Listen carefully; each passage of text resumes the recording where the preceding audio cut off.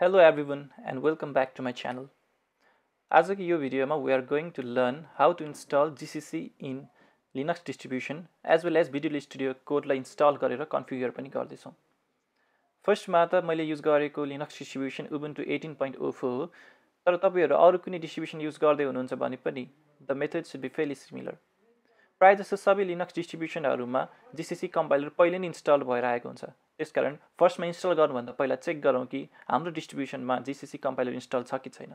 त्यसको लागि let's go to terminal र त्यसमा हानु कमान्ड GCC --version गरेर. त्यो हान्दाखेरि जब कमान्ड नट फाउन्ड भनेर देखाउँछ त्यसको अर्थ हाम्रोमा GCC छैन. त्यहाँ हामीलाई sudo apt install GCC गरेर गर्न सिकाइराको छ. So sudo apt install GCC enter गरौँ. y लेखेर इन्टर गरौँ. त्यो गर्न साथ हाम्रोमा GCC इन्स्टल हुन थाल्छ.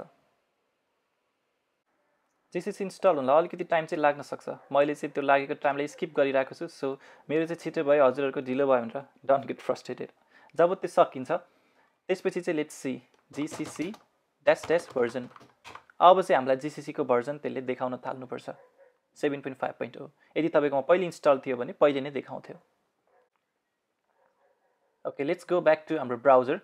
र हामी हानु install Visual Studio Code for Linux.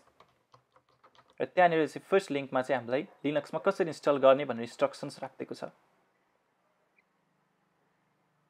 Okay, त्यहाँनिर एउटा सानो कमान्ड दिएको छ sudo snap install भनेर. भनेपछि snap युज गरेर इन्स्टल गर्न सजेस्ट गरेको छ हामीलाई. Let's go to our terminal. sudo snap install classic code. यो गर्न साथ हाम्रो चाहिँ स्न्यापबाट Visual Studio Code डाउनलोड हुन थाल्छ.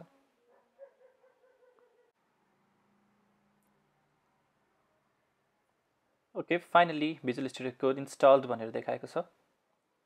ओके, नाउ हामी जाउँ Visual Studio Code खोलौँ.